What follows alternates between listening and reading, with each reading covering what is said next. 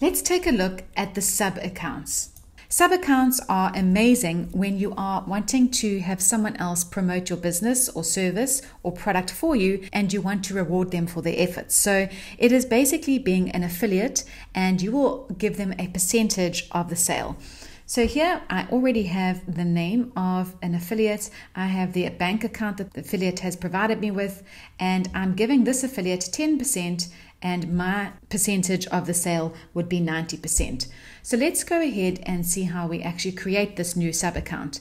Now, as you can see on the top over here, there is US dollar, Nigerian naira, and the ZAR and everything. I'm only using ZAR. I'm in South Africa.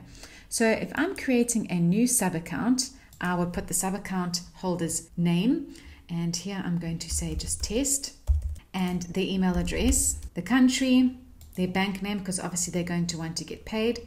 So, and then the split type. Now I can offer to give them a flat amount, or I can say percentage. I'm going to say percentage, and for this person, I will give them, say, 20% of each of the sales, and I will keep 80%. Okay, so again, we have the name, the bank account, the ID, the account ID, the share that you're willing to give the affiliates, and then your share. Now, how do you actually use this? Let's have a look. When I'm collecting payments, I can either collect it in my online store or through a payment link. Let's take a look at the payment link to see how easy this works. So I'm going to create a new payment link for a particular product.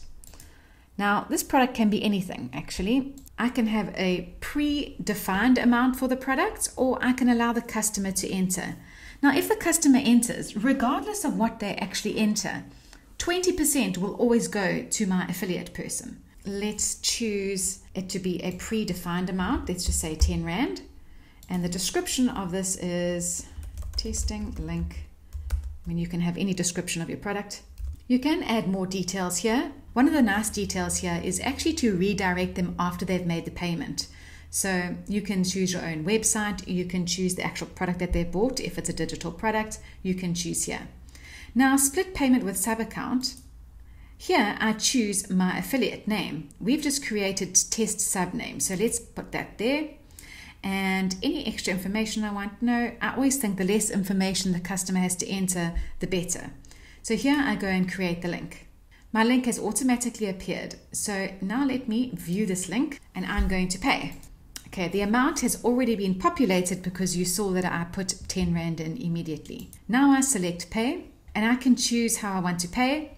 Because I have enabled PayPal as a merchant owner on my Flutterwave account, the customer can choose to pay with PayPal or with bank card, with their online bank EFT, with one voucher, or with the product, which is an awesome app called Barter.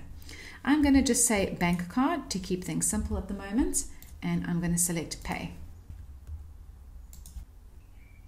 Okay, here I see that the product has been paid for, the 10 Rand has gone through, and as a customer, by using this payment link, my payment is confirmed. I know that I have made payment. As a Flutterwave business owner, I see that a payment of 10 Rand has come through. The customer has paid the full 10 Rand and they paid with card. So I can see all the information about the transaction here. If I go onto the Transactions tab, I can click on this payment and I see that the payment is split between the sub-account, who I've put as the test sub-name. I think in the future we will give the affiliate an avatar name so that we know who they are. And because it's a 10 Rand transaction, I get 8 Rand, and the commission that the agent will get or the affiliate will get is 2 Rand. That is how easy it is to create an affiliate or a sub account so that you can split the payment automatically as the funds come in. It's ideal for when businesses are working in partnerships together and they want to have the payment already split and then entering their bank account without actually having to do any more intervention into the transaction.